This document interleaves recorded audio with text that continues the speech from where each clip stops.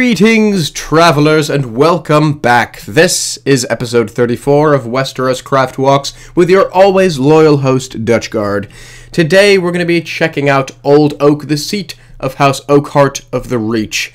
I thought this would be a great place to start up where we left off. It's been quite a while, and I'll tell you what happened, guys. My old computer, she just gave up and died on me 5 years running. She just stopped working, 7 bless her.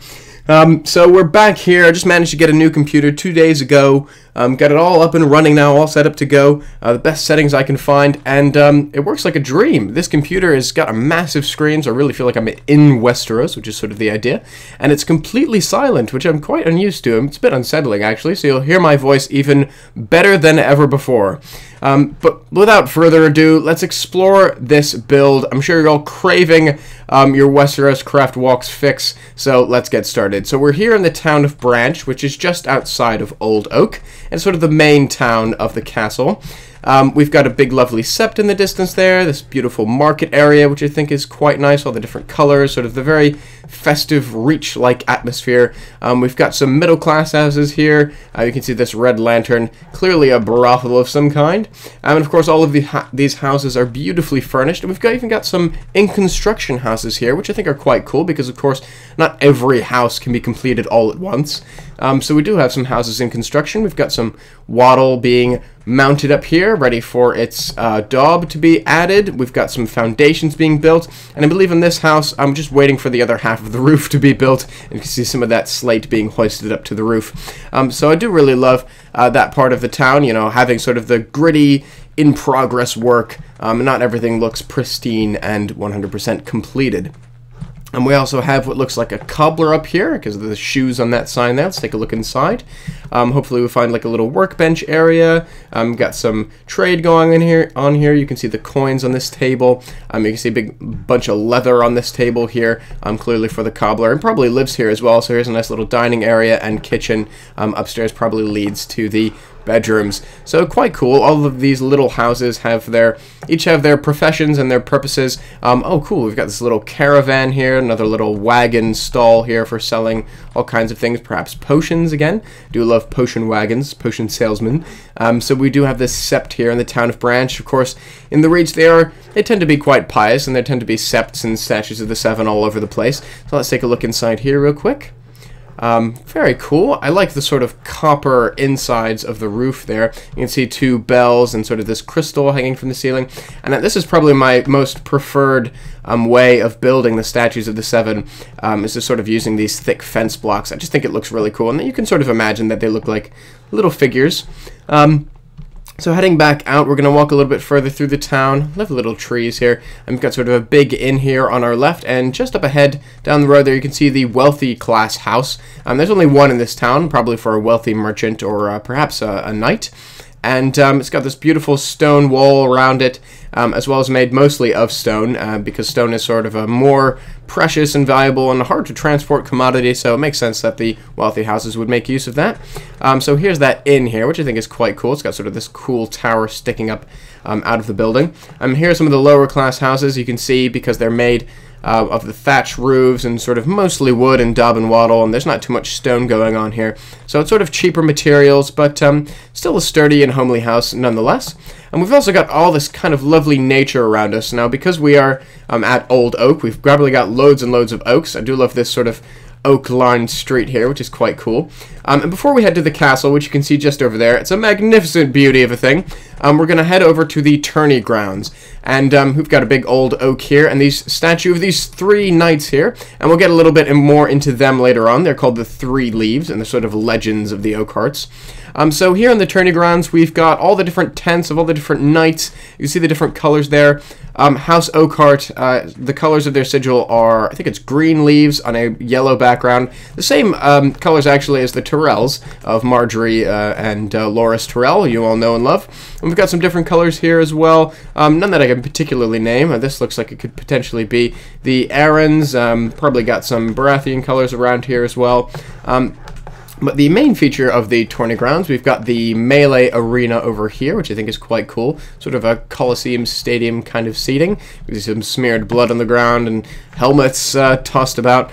And in each of these tents, you can sort of see some sleeping beds and a chest for storing their knight's armor. That's probably where the squires sleep. And just over here on the right, through these market stalls, which I think are strategically placed, we've got the jousting arena, which I think is quite cool. So you've got the Lord's dais, or the seat, up there under the Oakhart colors, and these two lanes here for the knights to joust at each other, which must make for quite an exciting sight. Now, the Reachmen do love a good fest and a good party, so that's why we've sort of decided to build these tourney grounds here. I think they make a nice, cool addition to the surrounding lands of the Oakharts.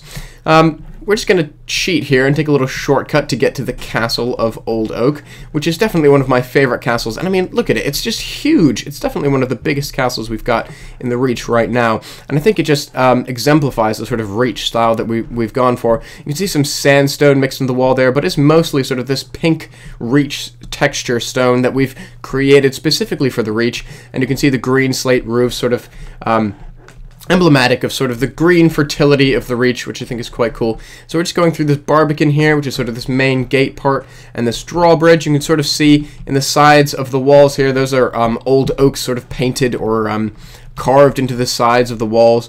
And now just heading through the main gate into the first yard, the outer yard. And here is the Old Oak from which Old Oak gets its name. I think it's quite cool that we decided to include that. Now, of course, this isn't mentioned in the books or anything, but it's something that the builder decided to include, and I'm pretty glad he did. In fact, we didn't really have anything to go off in terms of the books. We just had some legends of the Oakharts, like the Three Leaves, like I mentioned before, some of their ancestry, but really nothing about how their castle looks or anything like that. So let's see if we can make our way through the castle here. I've got some cool things to show off to you and some cool lore to tell you about, like the ancestry I was talking to you about before. So firstly, we've got the Great Hall here, which I think is quite cool. Sort of the timber supports look a bit like trees, sort of got some roots growing out the bottom there. And the Lord's seat all the way up on the Lord's dais there, which I think is quite magnificent. It's got like a sort of little canopy, which I think is cool, sort of like a bit like a medieval Renaissance-ish kind of throne. We've got some beautiful paintings hanging up here above the fireplaces, the hearths, which open up into the outside hall. Now, I thought this was quite interesting. Here we've got a flag of House Martell. Now, the Reachmen, and particularly the Oakharts, despise the Dornish and have constantly fought battles with them in skirmishes. In fact, the Three Leaves, the legend of the Three Leaves, as I mentioned before, they were known for killing Dornishmen, and this is sort of, it looks like a beat-up old Martell flag that they stole from them, perhaps in a big battle or something of the sort. But just quite cool little details like that. This looks like the main audience chamber of the Lord Oakhart, which I think is quite cool as well. I just wanted to show that off to you. And in this hallway over here, we've got the history of House Oakhart in murals, which I think is quite cool. We had something like this in Castle Rock as well. There you can see Castle Old Oak. Here we've got perhaps someone in Dorne fighting the Dornish. Over here, again, the same thing. Here we've got one of the Three Leaves standing atop his pile of Dornish skulls. And over here, we've got perhaps making friends with the Tyrells here. You can see the Tyrell sigil there. And those would be the Three Leaves, those three helmets. And those were all members of House Oakhart who fought very valiantly and earned House Oakhart a lot of credibility. So they're pretty famous for that. And of course, House Oakhart, they're all descended from Garth Greenhand. And now, quite a few houses in the Reach are descended from Garth Greenhand because he was known for spreading his seed far and wide, if you know what I mean. So many houses trace his ancestry back to Garth. He was the first king of the Reach and one of the first men who came over to Westeros from Essos. Yeah, he's a pretty notable figure and pretty famous, so the Oakharts are pretty proud of that ancestry. Anyway, before I go down there, we've got this lovely little sept, sort of a private sept inside the Castle of Old Oak, and I think it's really cool. It's sort of got this big screen ahead of us here, as you might see in more Gothic churches, and you've sort of got the portraits of all the seven here, and sort of their I guess their icon or their totem for each of the seven. So we've got an anvil up here for the smith, and a helmet up there for the warrior, etc., etc. But behind the portrait of the stranger, if I just hit this not-so-secret hidden button here, we will get into the crypts of Old Oak. and it's something that I just think it's quite cool that it's behind a portrait of the stranger. And these crypts are the private family crypts of House Old Oak, or House Oakhart. And I think they've been done really well, so it's something I really wanted to show off to you guys. So we've got the main chamber here, and we've got some light from this little candle here, but the rest is pretty much dark. So we've got these different tombs and tombstones here, and I just really love some of the styles of the different tombs. You've got some of this plain, boring, flat ones. But you've also got this cool, like, canopy kind of thing that I've seen in a couple of cathedrals here in England. Oh yeah, I am in England, by the way, guys. It doesn't sound like it, but I do live in England. But just love to see sort of some of the parallels in terms of the history, and because I think that's something that George R. R. Martin references a lot when he's writing his books. Is he references real history, so we do take a lot of examples from the real world where the details from the books can't fill us in all the way. So here we've got another yard of the castle here, which I think is quite cool. We've got sort of a well or a pond here. You can just see the absolute scale of the castle here. It's just massive. It's sort of this main tower here, which I think is quite cool. And we're just going to head through. We've got some stables over here. We're going to head around. I think we're going to end up back in the first yard we started out in. Yep, this is here with the old oak. And we're going to head around to the Godswood. Now, of course, we are in the Reach, so there are no more old gods in the Reach.